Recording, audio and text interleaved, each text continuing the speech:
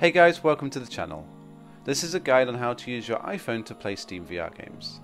You don't need any sort of expensive setup for this. Just using your iPhone and a Google Cardboard headset, you can experience VR on a budget. The reason I wanted to make this video is that while there are a lot of videos out there for Android specifically, there don't seem to be any for the iPhone. So you will need a few things to get this up and running. First is a VR capable gaming PC. I put a link for the SteamVR performance test in the description below. If you run it, it's just going to let you know if your PC is up to spec. You will also need an iPhone. Anything from an iPhone 6 onwards will work fine. Next is a Google Cardboard compatible headset to put your iPhone into. I'm using the Fit VR 2N. It's comfortable, it's got pretty good lenses and a decent field of view.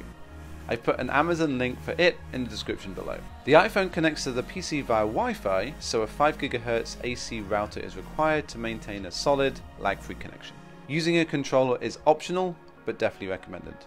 On the software side of things, you'll need to install Steam and then SteamVR, which you can find under Tools in your Steam library.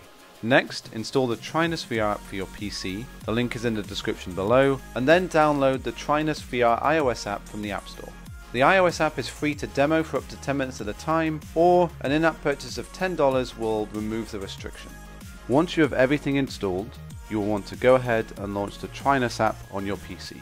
On the main screen, set the capture mode to SteamVR. If you have an NVIDIA card, check the NVIDIA optimized option. I would also recommend going to the Sensors tab and setting a hotkey for reset, which will allow you to center your view when needed. Next step will be to launch SteamVR and select the room setup option.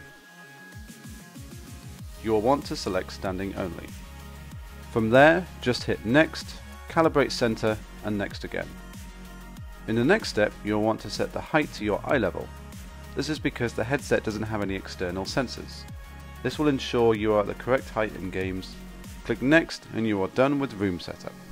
When you launch the Trinus app on your iPhone, tap to get past the safety message and then tap the Trinus logo in the middle to search for a connection. On the PC, launch the Trinus app and it should see the iPhone. When it does, go ahead and click the Trinus button. Both devices should connect to each other and all things being well, you will see the SteamVR dashboard on your iPhone. To launch a game through the SteamVR interface, press the Steam or Guide button on your controller. Then select Steam and browse your library.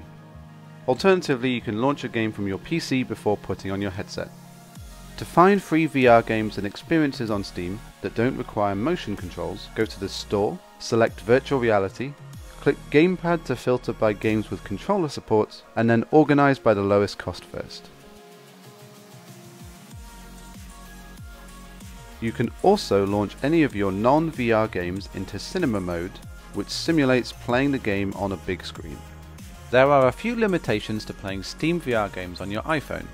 First, any game that needs motion controllers will launch, but you won't be able to do anything.